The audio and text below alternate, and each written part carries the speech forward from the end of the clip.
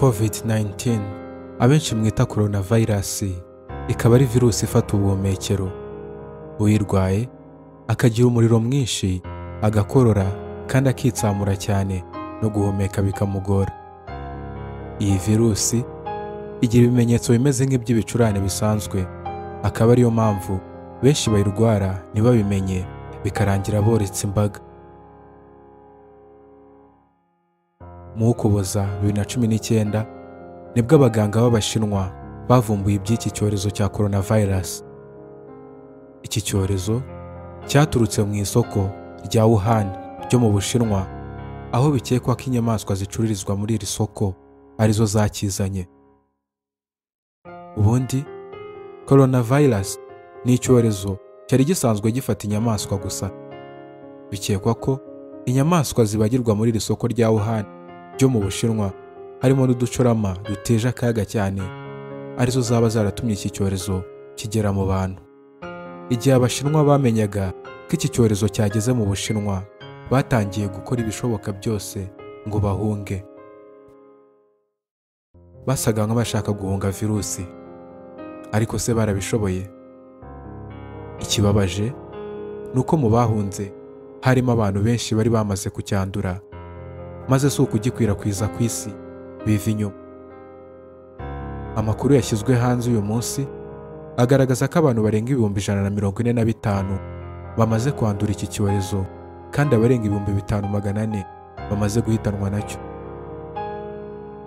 Muri aka kanya buri wese ari kwibaza ikibazo kimwe: ese coronavirus yaba yageze mu Rwanda? Igisubizo ni yego. Amakuru dukesha ikinyamakuru igihe.com aravuga ko Minisiteri y'Ubuzima yatangaje ko Umuhinde wageze mu Rwanda ku itariki 8 Werurwe 2020 avuye mu mujyi wa Mumbai mu Buhinde yagaragaye icyorezo cya coronavirus. Minisiteri y'Ubuzima yakomeje ivuga ko uyu murwayi atari afite ibimenyetso ubwo yageraga mu Rwanda, ariko ku itariki ya 13 Werurwe niwe wishyikirije inzego z'ubuzima igihe yibonagaho ibimenyetso bya coronavirus. Mu kumusuzuma basanze afite iki cyorezo. Ubu akaba arimo kwitabwaho n'inzego z'ubuzima kandi ameze neza. Uyu murwayi akaba yashyizwe mu kato, ni ukuvuga ko yashyizwe ahantu ha wenyine atari abandi barwayi.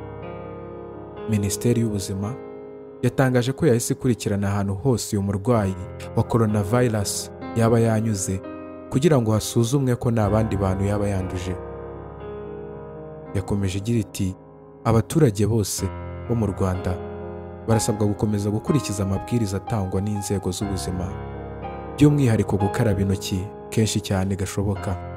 Iyo ukarabye intoki bishobora rwose kukurinda icyorezo cya coronavirus. Nanone ugomba kwirinda gusuhuzanya ukorana mu ntoki, uhoberana cyangwa usomana, kuko n'ubundi utabikoze ntacyo waba.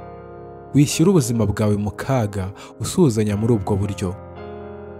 Nanone Abanyarwanda barasabwa kwirinda inama zihuza abantu benshi nk'ibirori, ibitaramo n'ibindi. Mu gihe ugize ikimenyetso icyo ari cyo cyose cya coronavirus, nko kwitsamura cyane, ibicurane bya hato na hato, umuriro ukabije hamwe n'ibindi, wahamagara 114. Iyi akaba ari nimero itishyurwa ushobora guhabwaho ubufasha. Nidukora uko dushoboye tuzarwanya iki cyorezo tugitsinde, kandi abasenga namwe mukomeze musaba Imana kudufasha guhangana n'iki kibazo gikomeye cyane cyugarije isi. Njye wumvaga ndi Migabo kuri chaîne ya YouTube ya Migabo Updates. Ushobora gukanda subscribe kugira ngo uzajye ubona andi makuru yerekeye iki cyorezo cya coronavirus.